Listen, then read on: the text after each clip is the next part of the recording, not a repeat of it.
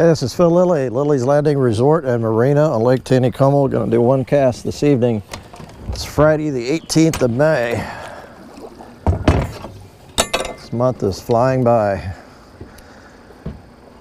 They are running, I'm not sure what they're running. I'll probably put it in the comments because I thought they were going to drop it to a half unit, but it doesn't look that half unit. It's probably more like one. I have got, it's a number 14 gray scud, and about 12 inches above that a number 14 red zebra midge. It's a gold head, 6X tippet. I'm up by the dredge again. I tell you, fish today was really good for almost everybody. I didn't hear or talk to anybody that did not do well. Let me get position here.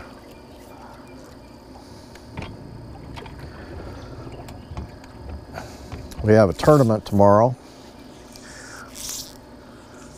Okay, that's about where I want my one and only cast to be.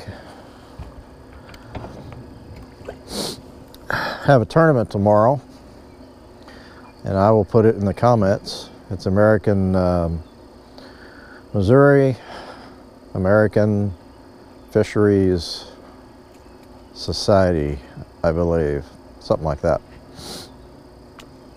And the money goes towards scholarships for college students who have an interest of going into some sort of fisheries or conservation.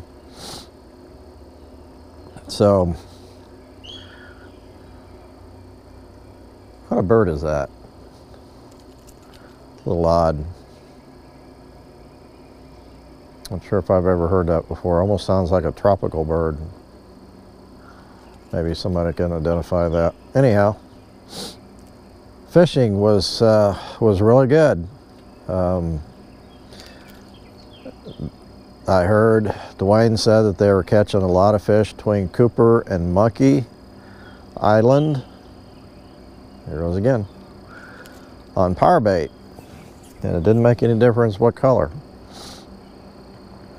I went to the dam and fished from 1 to about 3:30 and didn't catch a lot of fish, but I got some really nice quality fish throwing a 3/32 ounce white jig. I'll put some pictures up. I've already posted them to our Facebook page and to the forum, but I was out by myself and I just had the big camera, so couldn't really take a picture that I want, but it worked out okay. I've got this set about 5 foot deep. Maybe I should have set it a little bit deeper. I was hoping the zebra midge would act as an attractor, if anything, and that they'd hit the scud, but so far nothing. I'm a little bit far from the bank.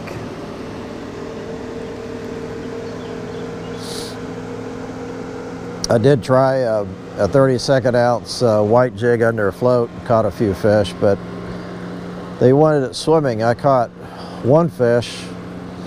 I saw him up on the surface just kind of darting around, and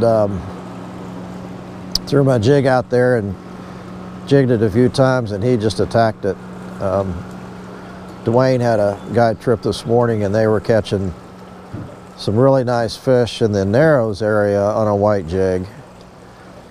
He said that the fish that they were catching, I'm gonna have to throw in closer if I'm gonna catch a fish. The fish they were catching were regurgitating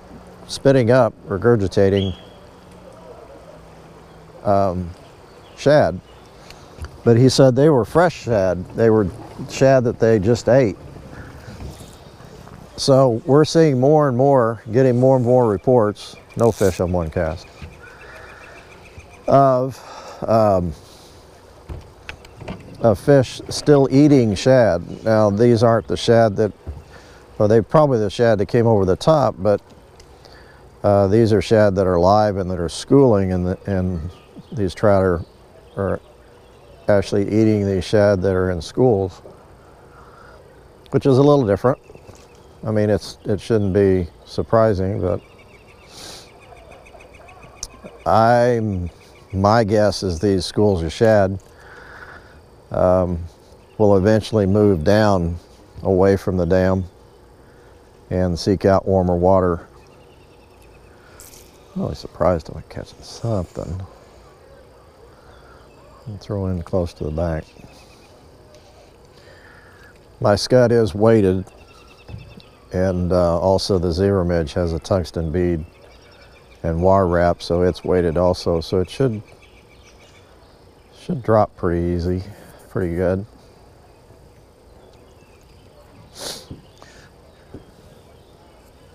I've got, I don't know if it's a pollen or what. You know, when I went out last evening, I boated to the dam and was going to fish for a while, and I got up there and the clouds were coming in, and I looked on my weather app and there was a cell that was just northwest, and the wind picked up, and I thought I didn't want to get wet, so I turned around and came home. Of course it didn't rain, but the pollen was just horrendous, and so I woke up this morning with a sore throat and all the other stuff that comes with it. So if I sound funny, I'm just about down to the dock. Surprised. I could have thrown a small jig. That was my second choice. I really thought that this would get some attention. Anyhow, guys were catching fish up at Fall Creek all the way down to here. I mean, this tournament tomorrow. Well, I think there's a couple reasons. You know, I have talked about, you know, they've continued to stock fish regardless of the water level, and when there was floodgates that week and before that, you know, all that generation that we had,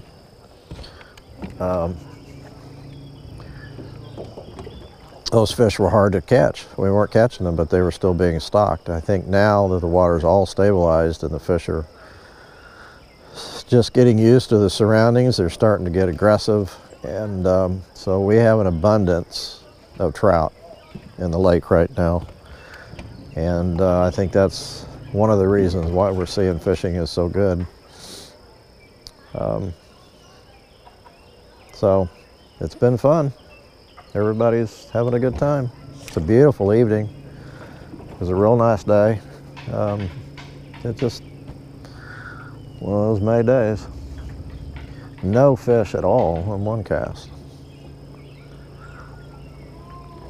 Well, thanks for watching, and we'll try again tomorrow.